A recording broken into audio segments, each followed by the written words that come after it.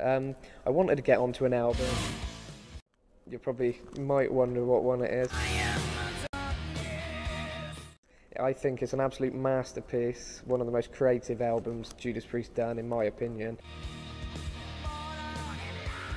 But I'm quite surprised it had quite a mixed response from the fans, you know, quite a lot of hate, but a lot loved it as well. But Nostradamus, are you very kind of proud of that album? Is that from you? Absolutely, you know, and just to say some words about that, I mean, it's, you know, for a lot of people, you know, fans, and I guess I was the same, you know, a lot of people think that people like me and us, that we're kind of ageless, timeless, it's always, we can always do this and always do that. But, you know, time and our career and everything about us is moving on, you know. I mean, I wish I could say that my body was still regenerating, but it's not. It's degenerating. You know. So we have to do and fulfill our careers as much as we can and get it out of our systems. I think, you know. And we, by the time we come to do that record, we've done an awful lot. You know, achieved a lot, done a lot of things. But as you said before, Matt, Priest were a band that were always and never afraid to change, experiment a little bit, push the boundaries of metal as far as we possibly could, you know. And it sounds crazy now, but kind of 10 years ago or whenever we started that record, you know, I didn't feel like a young person. I felt I was kind of old and established. And I'm thinking maybe it's time that we did something like this, you know. Again, it was different, a challenge. And musically, again, we could bring something different to the table. So a lot of reasons we did that album. Musicians, we tend to think, oh yeah, but if it's good, they're gonna like it, you know. It's not specifically true, but we have to get these things out of our systems.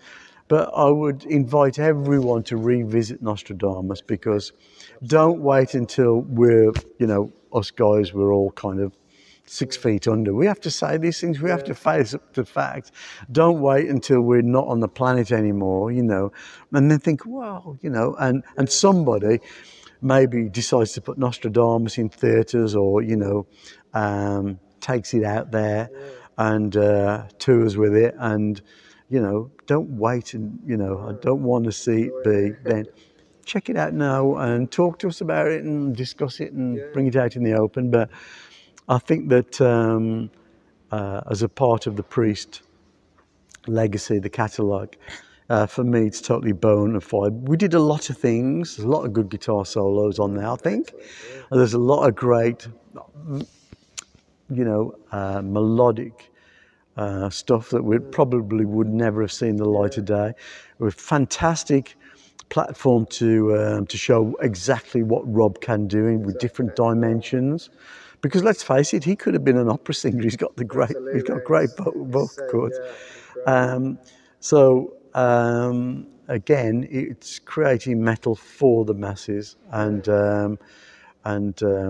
everyone, don't wait until you're in that rocking chair, rocking away, you know, at the age of 80 or 90. People say, oh yeah, Nostradamus, you know, it was a good album. After all, it sounds good, you know, and turn up the hearing aid and not too bad, you know. So get stuck in now and give it another shot, and you know, check out Future Mankind, the closing track. It's full on metal, you know,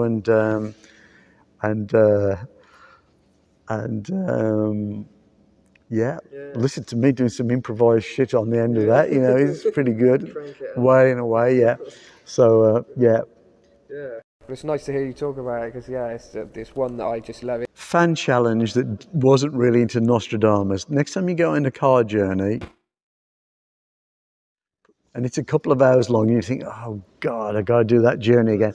Put Nostradamus on and you'll be there in no time at all. Trust me. Yeah, that's perfect. Fan challenge. Do it, come on.